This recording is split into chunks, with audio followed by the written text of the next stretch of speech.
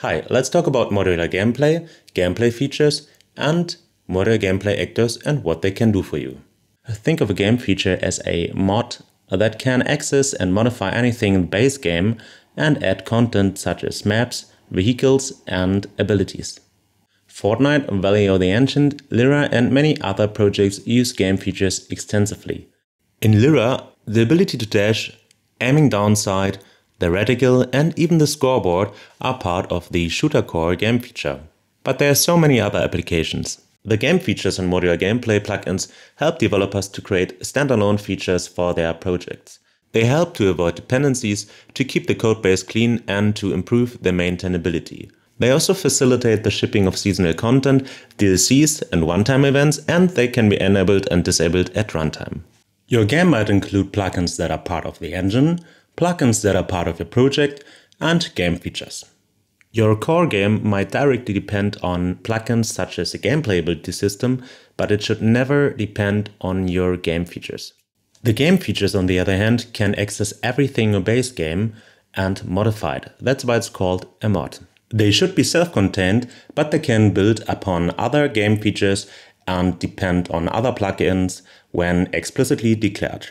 In this tutorial, we are going to use the Modular Gameplay and Game Features plugin to create our own game feature. By the way, all game features are always located under the Plugins Game Features subfolder.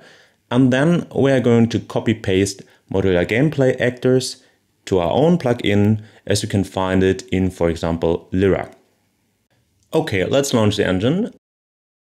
And here we go to Games, the third-person C++ template without starter content, and the project name is My Modular Game. In the Unreal editor, we go to Edit, Plugins, and here we search for Modular, and then we select Modular Gameplay and also the Game Feature plugin. And we restart the engine. Unreal is asking us to add an entry for the game feature data type to the primary asset types to scan to the asset manager. Let's do this so that our game feature is going to be recognized when opening this project. If you go now to the project settings and to the asset manager, you can see that there are three primary asset types to scan. By default, it's only the map and the primary asset label, and now it's also the game feature. Now, under plugins, we can add a game feature with C++. This is always going to be placed under the Plugins, Game Features folder, and we name it My Game Feature. And the author, that's me, and the description is not relevant for now. After we created the plugin, the associated game feature data file is opened. You can see that there are two kinds of states. The initial state is the state of the game feature when initially loaded in editor runtime. And there's a current state which can be changed at any time. Before changing this file, it is recommended to change the current state to registered. By clicking on Edit Plugin, we can change the plugin properties. Here you can see that the game feature's initial state is set to active. You can also change the descriptive data, the icon, and most importantly, you can specify explicit dependencies to other plugins or game features. We can change the current state of the plugin to one of those four states exposed to the editor. Installed means that the plugin is in local storage on the hard drive, but not registered with the engine. Registered means that the assets in the plugin are known but have not yet been loaded into memory. Loaded means that the plugin is loaded into memory but not registered with game systems. Active means that the plugin is fully loaded and active. That means that it's affecting the game. Here we can specify a path for gameplay tags specific to our game feature. Then there are game feature actions and the asset manager, where we can define primary asset types to scan, similar to what we have in our project settings, but specific to the game feature. For example, we could add a map as a primary asset type without the need for a reference from the core game. The power of game features lies in its actions that are taken when the game feature is activated. You can create your own or use the built-in actions, of which the Add Components action is probably the most widely used. As the name suggests, this action adds components to actors by type. None to none means that there is neither a component nor an actor class specified. Client and server component means whether the asset bundle should always be loaded on a client or dedicated server respectively. The usual way to add a actor component to your actor is to browse to your source file or your blueprint file and to add a component. For example, a Niagara component. However, we won't do this here, we will use the game feature actions instead. Back in our game feature data, under Add Components, we choose our actor class, the third-person character. The component does not exist yet, so let's create it in our game feature. If you don't see this folder, you need to go to the settings and click on Show Plugin Content. Let's create our Niagara component here. I name it BP My Niagara component. Let's open it. Delete this, and then I'll print hello from my Niagara component. Now in the class defaults, I'm going to select the Niagara system. I can't find it here, but I'm probably able to find it in the engine content. Yep, select this, give it an offset along the z-axis, then compile and save. Now let's go to the game feature. And here I can add the component to our character. I change the state to active and save. One thing is left to do in our third-person character blueprint. I delete this and then I get the Game Framework Component Manager subsystem, and we add the character as a receiver for components in the begin play function. Let's compile and save it. And now when we press play in editor, you can see our new component is added to our character. And the beauty of it is that our core game doesn't know anything about it. Let me briefly show you how you can add your own actions to your game feature. Under Tools, New C++ class, All Classes, I'm going to create a game feature action. As you can see, they follow this naming convention, and so we do. Add ability is a common example for an action that is probably used by more than a single game feature and therefore part of the core game runtime. I go back to our game feature, add a new element here, and select our new game feature action Add Abilities. I won't dive into the details of the action's implementation here for now, but I'm going to give you a closer look at this topic later in this video. Let's go back to our third-person blueprint, get rid of this logic, and see how we can make actors receive components in a more elegant way by using modular gameplay actors. Under plugins, if you search for modular gameplay actors, you won't find anything. We have to create the plugin ourselves. We could do this through the Unreal editor here. However, the easiest way would be to look which project already implements the modular gameplay actors. This is the case for Lyra, so let's get the Lyra code. In the Epic Games Launcher under Samples or the Marketplace, you can find the Lyra starter game. If you don't want to download the whole project, you can also find the plugin under Epic Games GitHub. You'll need a GitHub account and additionally access to the Unreal Engine source code, which you will find here. I include a link in the description. Here at the Epic Games account on GitHub, scroll down to the Unreal Engine section and under Samples you'll find the Lyra game.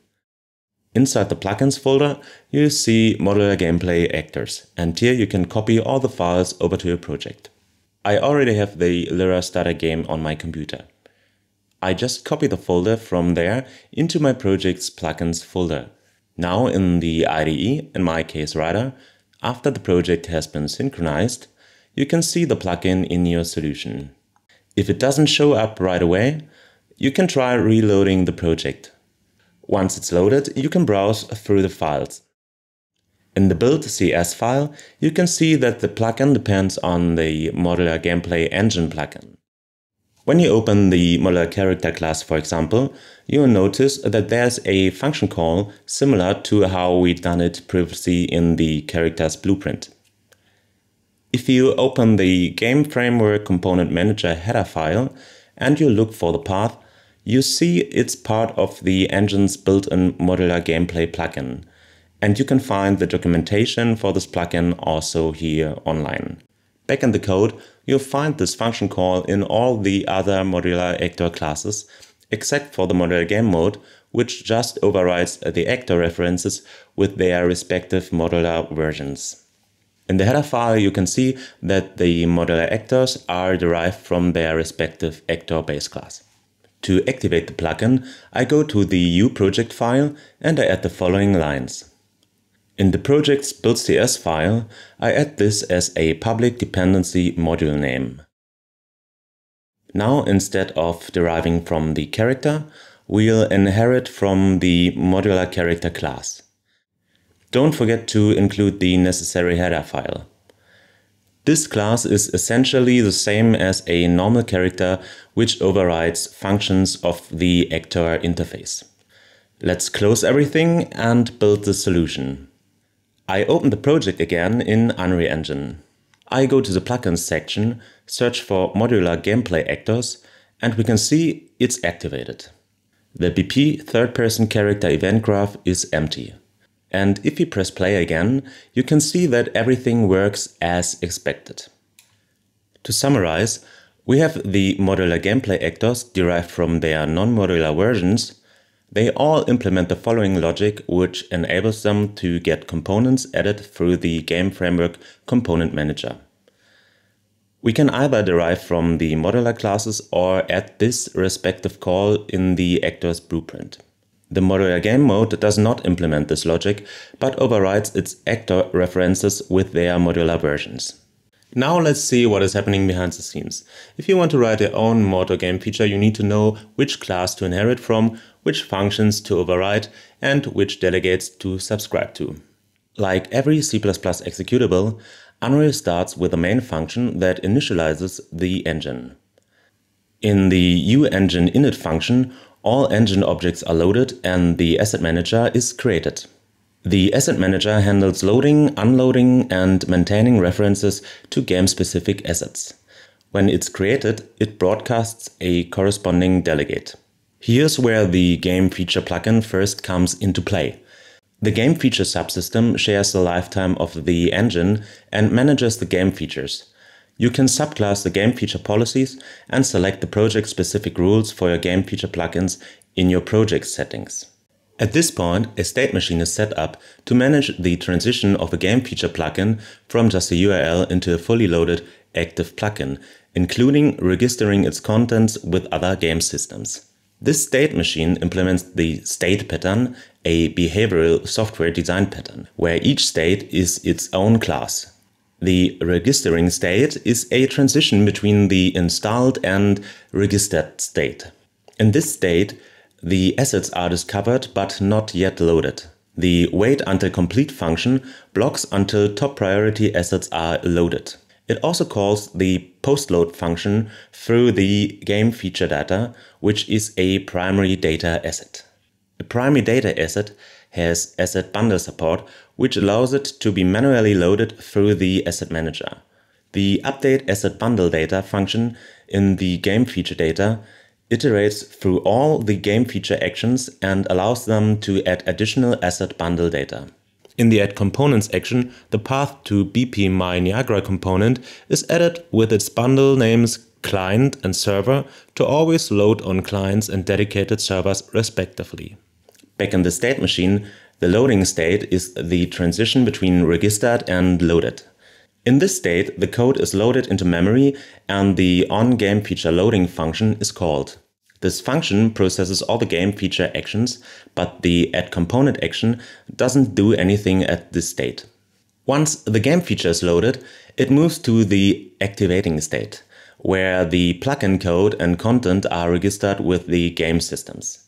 The subsystem's onGameFeature activating function is called.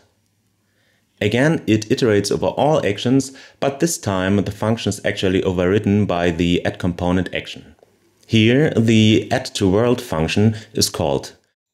In this function, the Game Framework Component Manager is retrieved and requests the components to be added to any actors of the specified classes as they spawn.